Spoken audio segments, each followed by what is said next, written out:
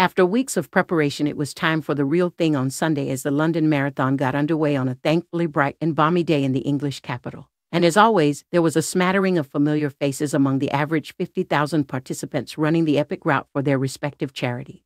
Getting involved as the event kicked off in Blackheath, actress Ruth Wilson was joined by TV presenter Jenni Falconer and former Olympian Dame Kelly Holmes on the starting line. Wilson, perhaps best known for her role in TV drama Luther, is following in her father Nigel's footsteps, who participated in the inaugural London Marathon in 1981. The actress is racing on behalf of Alzheimer's Research UK following Nigel's diagnosis with the degenerative condition and admits she has no chance of beating his impressive time of 3 hours and 15 minutes.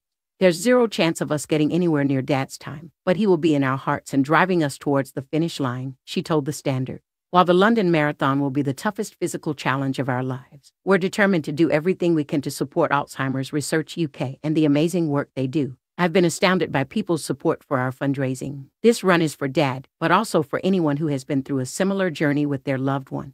Research is our best hope of overcoming dementia, and we're proud to play our part. Other famous faces include 20 MPs and peers, the most in the event's history, including Chancellor Jeremy Hunt. DJ and television presenter was also in attendance alongside his wife, Natasha Shishmanian, while newsreader Sophie Raworth was also seen on the starting line. Romesh Ranganathan has challenged himself to run the London Marathon in aid of mental health charity CALM. The BAFTA Award winner has been a patron of the charity since October 2023 after struggling with his own mental health himself.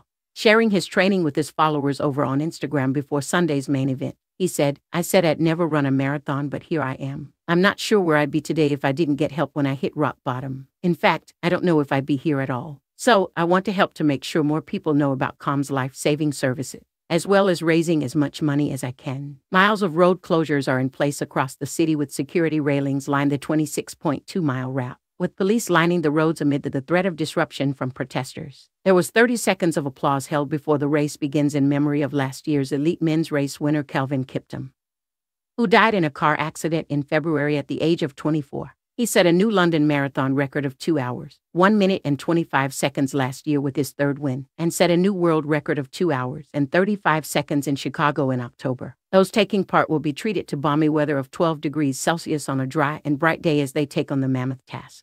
Police are on standby amid a threat of potential protests from pro-Palestine and Israel demonstrators, with bosses of the event urging them not to disrupt the marathon and focus on coexistence and togetherness. Previously, the marathon, which is one of the largest in the world, has been threatened with protests in the past, with Just Stop Oil saying last year it would never rule out anything. Bosses at the event say measures are in place to protect participants and prevent potential protests. Last week, London Marathon director Hugh Brasher said, "What we've always tried to do is bring people together. Coexistence and togetherness is what the London Marathon is all about.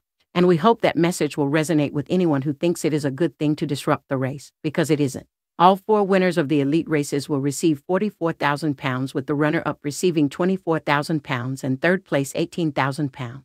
David Weir, who will be racing his 25th consecutive London Marathon on Sunday and has won 8 times, said he had not expected the change to happen in his lifetime.